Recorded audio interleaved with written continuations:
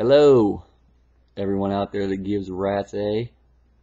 Got some pictures for you. This was a couple weeks ago. I am sorry it's behind. I didn't feel it was that important, and I don't think it really is. It's just some more information for you, some more proof that yes, these bastards do land down in here.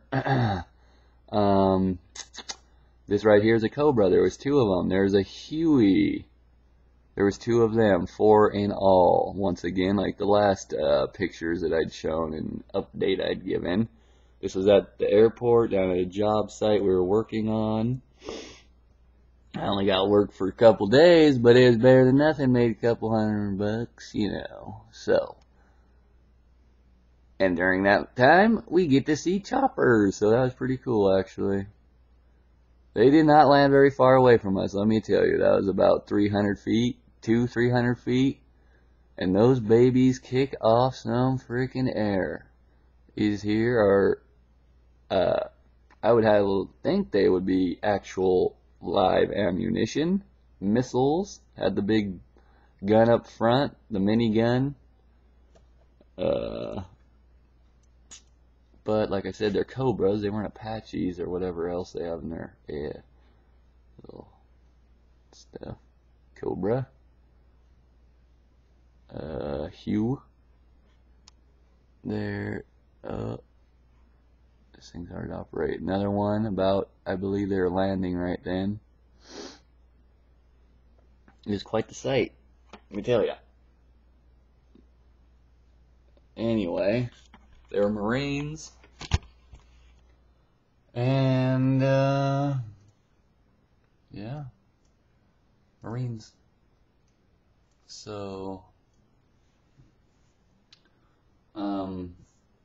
we talked to they were doing logging hours, I guess. We talked to one guy. They all come in and took a dump or whatever. Used our porta potty at the job site. Stretched a little bit.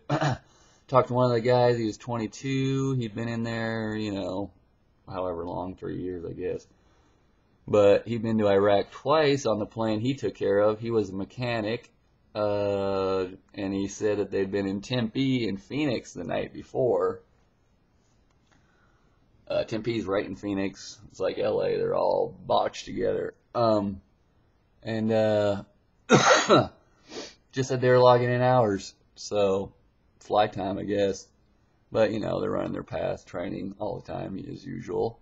And we're doing our job, and he's like, man, I'd rather be doing what you guys are doing than what I'm doing. I'd way rather be out. He said he's got a year left, and he's done, 22 years old, so I don't know. They're all the same as us. I got buddies that have been in the military. I know people that are in it. So it's not like, oh, we think, oh, they're going to come get us. I'm sure some of them are really screwed up, yeah, but, you know, they're average people just like us. They got families. They just want to live like the average Joe, man. Be free, drink beer every night, whatever they do. So, I don't know. They don't really tweak me out or nothing. Sorry, got a cold, a little bit of one. Need to eat more jalapenos.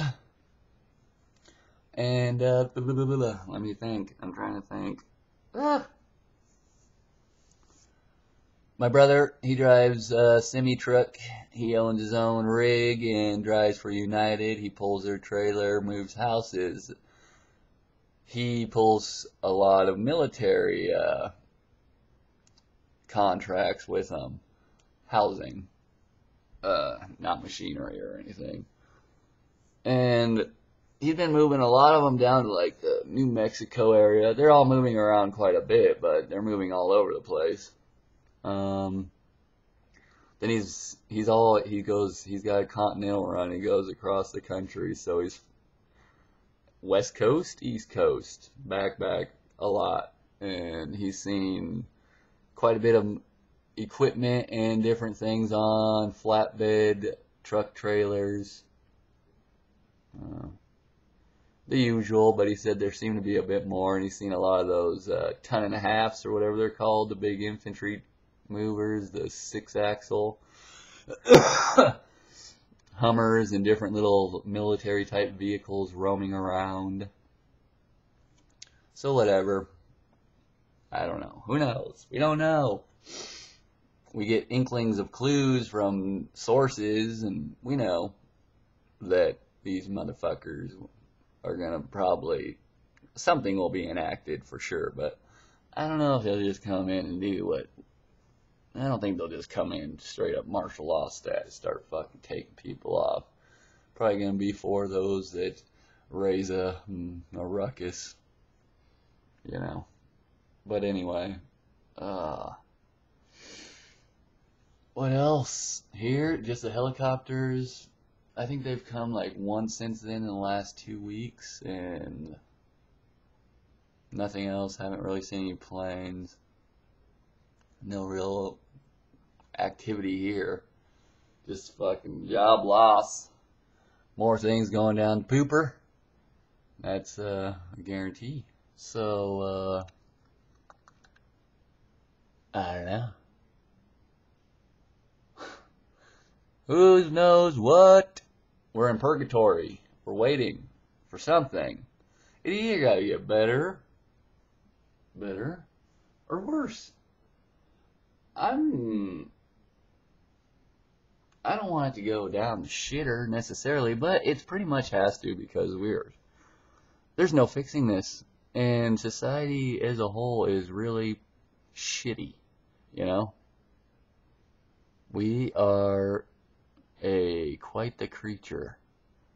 Destroy, kill, all kinds of interesting things we do. For what? For what ends? Whatever. That's all I can ever say. Whatever.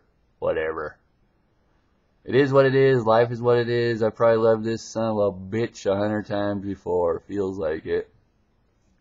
I haven't quite gotten it right yet, you know? It's kind of like going to heaven or hell, but yet you just come back again till you get it right. I'm more of the reincarnation, type. The Bible even speaks of reincarnation as of like when, I can't think of them, I don't really care, but Ezekiel or Moses, I have been before, and, it does not speak of there is no reincarnation. If you read that book back to back, front to back, you'll find out a couple of things, and you gotta look at it logically. Anyway, keep the faith in yourself. I'm sorry for you people that love the religion and rely on God or Jesus, but you can't rely on something that ain't there. I'm spiritual. I'm kind of like I like the natives' way of looking at it. Earth, you're happy for what you get given from whatever God it may be that you think is a God. But there ain't no guy up there holding a freaking cane on a pedestal gonna be like, oh, you are alright, you are alright. It doesn't make no sense. And I've studied quite a bit. Anyway, if you guys want, respond, text. If you want to have an argument on religion, I'm down. I like that. You got to God only helps those that help themselves. That's a big key issue right there.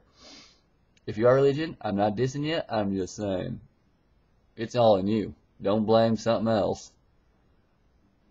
Okay, peace out.